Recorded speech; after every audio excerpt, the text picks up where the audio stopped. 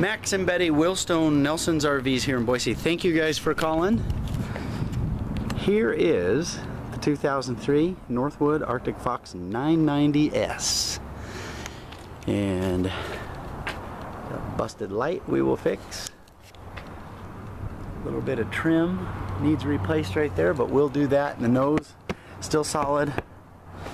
We got the diamond plate, bumpers. I climbed up on the roof. The roof looks good. Slide side seals.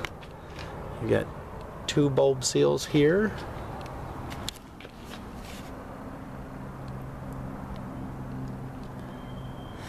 I'll show you the 3 things that I found with it that I didn't like, and one of them we can fix. 2 of them we're not even going to worry about. Here is one of 2. Now this is the security box skirt. And it's a little soft right there, but you gotta remember that our deck is right there, so this is just cosmetic down here, and it's not going to affect anything. It's kind of doing what all of them do, so that's not a big worry. But like I said, I want to tell you everything that I see. So the roof seals are still pliable. They're in real good shape. I don't think you'd have to monkey with them for quite a while. But this is the opposite side skirt, and you can see it's just a little soft there. So looking inside, 4-season rig, Happy Jack remote. Cover some of the things going down the side here for you. Got 7.5 gallon LP bottles on a slide out tray. It does slide out, but let's see if I can get both these guys in one hand.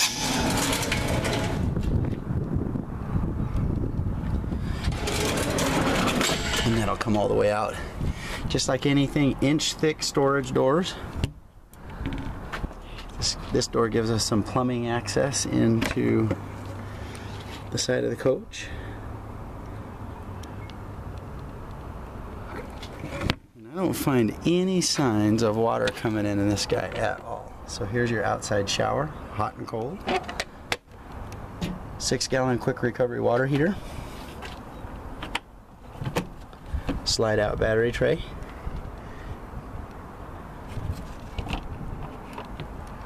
Metal door clips, no plastic. It's going to be your freshwater fill. Got a couple of 110 outlets over here on this side. Cable satellite, city water hookup, galvanized steel LP lines, heavy duty tie down brackets. Okay, I do see something now. Alright, I didn't see this before. This is probably just a product of this sidewall has been wet right here. So I can see that it is coming undone just a little bit, but in my opinion, that is just cosmetic stuff. Let's take a look topside again through this hole. So you can see this is plywood right here, and it hasn't affected that at all. This is still good and hard, and I don't smell anything at all in here. So that's going to be just the wood down underneath, and we might even talk about doing some replacement on that. So those are the 2 things that I see on the outside.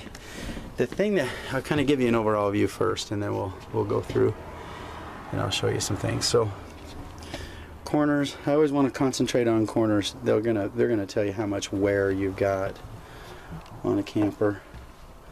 And the corners of these things are just in super condition for a camper of this age. Window treatments, blinds are all in really good shape, still staying up. It's got the Ozite carpeted ceiling, so I'll kind of comb that real quick for you, and we'll go corner to corner. No stains anywhere, so no soft spots in the roof. The roof looked wonderful. It absolutely looked great. Got the fantastic fan. Okay. So we'll start kind of, I want to show you what I'm talking about. So this runner right by the booth dinette, this is a little bit soft in the hinge right here. It's not because of water, it's just, I think what it is just how they built it. You know, the plywood's kind of given away a little bit over time, but you can see that, if I can, there we go. It's real hard. No signs of water damage down there at all. So the inside of this camper is dry as a bone. It never has been wet. So inside the shower ceiling, we'll kind of comb around that. No soft spots at all, no stains. Okay, coming into the galley, we have a 22-inch oven, 3-burner stovetop, and there is, if you can see it, there is a plastic splash guard running around that thing. We've got the Ventline brand. He's still using that today with the hood light, hood fan, microwave. Just clean, really clean unit. Kenwood AM/FM receiver, CD player. All the manuals still here. Love it when the provenance comes back with them. And there is our water pump. We can test levels. We've got the gray tank, black tank, freshwater, and battery condition. Now down underneath, drawer.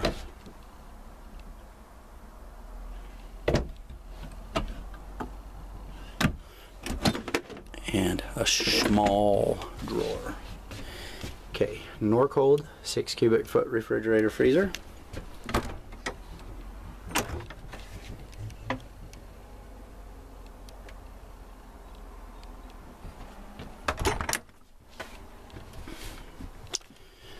Up in the bedroom, we've got our big wardrobe closet and counter extension there. And then the hampers on either side.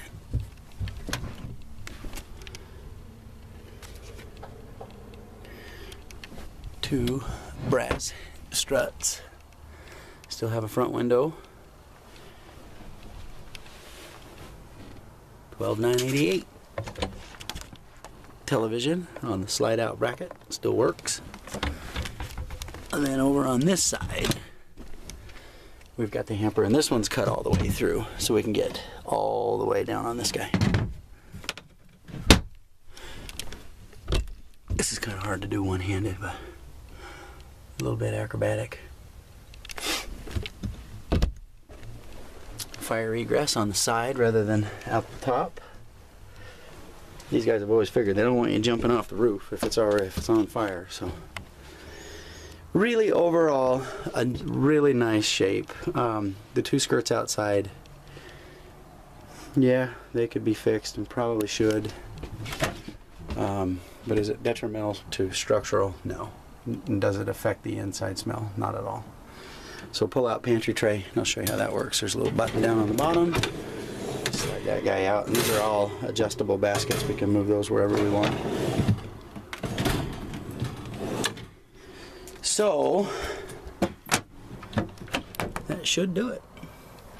I'll get this thing downloaded and we'll get it to you, and let me hear your thoughts on it. You guys can call me anytime. Thank you. Bye-bye.